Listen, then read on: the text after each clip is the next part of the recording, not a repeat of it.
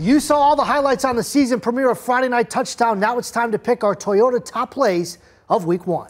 The offensive play of the week is the old hook and ladder, and Woodridge executed it almost as well as our Cameron Dave Bradford shot it. Jack Novak flips to Taysier Williams-Clay, who does the rest. Look at him go.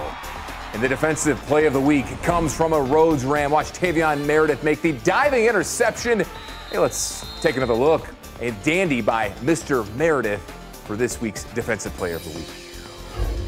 And we saw some impressive performances Friday night, but one player started 2022 the same way he ended 2021.